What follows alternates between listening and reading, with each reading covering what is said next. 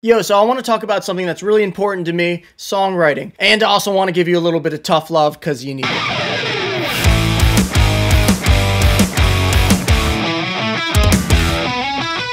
So for me in the past, I spent a ton of time writing songs that never got released, and I really hate that I did that. I would overthink the songs, I would rewrite them a million times, I would overthink the production and the lyrics and always think that the melodies could be better. But really what I was doing is I was taking a great moment in my life and a great feeling in my life, even if it was about a morbid thing like a death or a breakup or whatever, or trauma or anything. And I was taking those great moments and those great songs and I was taking them and eating them and swallowing them and pooping them out in the toilet and then flushing. When what I should have been doing is finishing them and uploading them. So let's start from the top. You need to feel inspired. I don't really believe in writer's block. I think that you can feel like you're not in the mood to write a song or feel like you're uninspired to write a song that's going to be the next huge thing. But I do think you can sit down, clock in, and write a song and really train that songwriting muscle so that even when you're writing these 7 out of 10 songs in the moment, there's still something in there that you can draw inspiration from and finish a complete song with any of those ideas, or maybe that song will turn into a great song. And those days are just going to happen. You're not going to feel inspired all the time, but when you do feel inspired by some new album, or for me, when I hear a genre that's really being pushed or exaggerated, or some sort of lyrics that really make me feel like this person is being so personal that I can be personal in my songs and release them,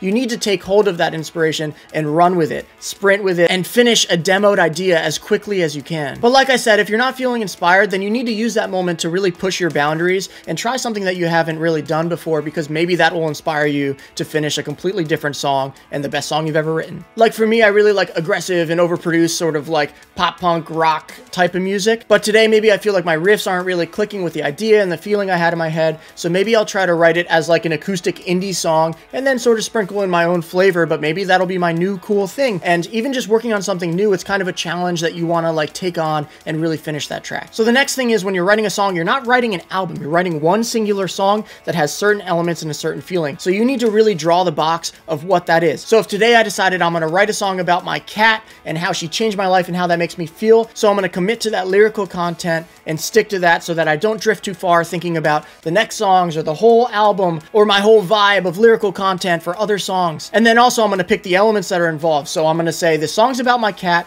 it's going to be an indie rock song, and it's going to have drums, guitar, keys, vocals, bass, and that's it. So I'm committed to my overall feeling of the song, and it's a little bit blurry right now because I haven't written it, but there's at least an image there to work towards that I can flesh out and sort of build out that final track. So to bring the song a little bit more in focus, we're going to think about the verses. Those are going to be stories about how I got my cat and how my life changed since I got my cat, and then the chorus is going to be the overall feeling of how this cat changed my life and I love her so much and blah blah blah. And then the bridge is going to be about if somebody tried to hurt my cat, then I would hire somebody to kill them and torture them. Or a less intense one is if my cat ran away, I'd be very sad. So now you have a little bit more detail to that picture you're trying to create. And then also maybe I'd think instrumentally, we're going to open up with a nice lighthearted sort of acoustic guitar, and it's going to slam into a verse where I'm just spitting lyrics on top of a drum beat with just bass, and then it's going to open up into this big chorus because it's a big feeling. I love my cat. And then when it goes to the bridge, if it's that aggressive thing where I want to kill somebody, then it's going to be faster and it's going to be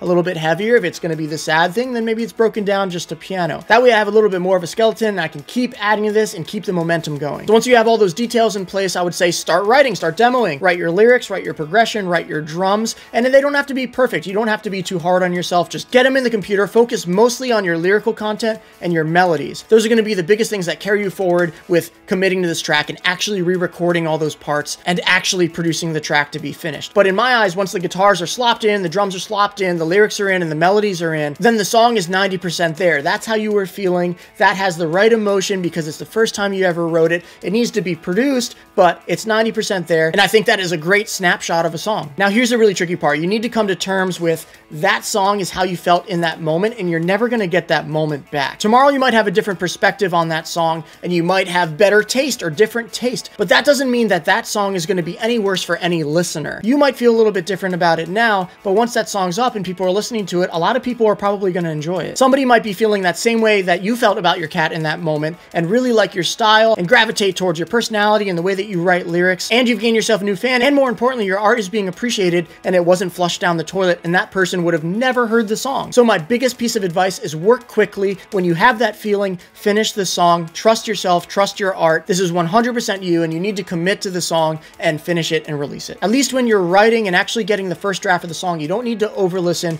You don't need to worry about the mix. You don't need to worry about the vibe. Sometimes you don't even have to worry about the exact specifics that the song is about. As long as you have a path and you have the idea and the picture of the song, then you can get a demo 90% of the way there. And then when you go to the recording process, that's when you hyper focus on perfect takes and perfect vocal feeling and delivery, and then worry about the mix and who's going to mix it and master it and whatever. But if you could change your perspective on, this is my song, that's how I felt in this moment, I really love this song and I'm going to finish it and put it out, then I can guarantee when the song is done, it's going to resonate with somebody. Better that you put it up for somebody to feel the same thing that you're feeling and resonate with and appreciate your art than just flushing it down the toilet. Now, of course, there's different ways to approach this. Maybe you're the type of artist that just works on an album all year and you do 40 demos and you pick the 10 best ones and you release this perfect album. That's also a great way to do it, but you're at least committing to the fact that you're releasing an album. And everyone's different, but from my perspective, in this world in 2023, I think that singles are the way to go, especially if you're a smaller new artist or even a mid-level artist. I think that it makes the most sense to show what you can do and tell your story so that people can latch onto it and continue to grow with you. This world is just constant content, and you don't want your one song a year to be flushed away by 1,000 other really good songs. I'm not saying that you should fart out a song that's garbage, but I am saying once you commit to the idea, you need to finish it to the best of your ability in that time and upload it. You're always going to keep growing. You're always going to keep getting better. And if you stay on that path thinking that, oh, that song's not good enough now, you're never going to release anything. So I'll leave you with this. Think about an artist that inspires you or one of your favorite bands. Would you rather them write 12 songs and only release one of those for you to hear,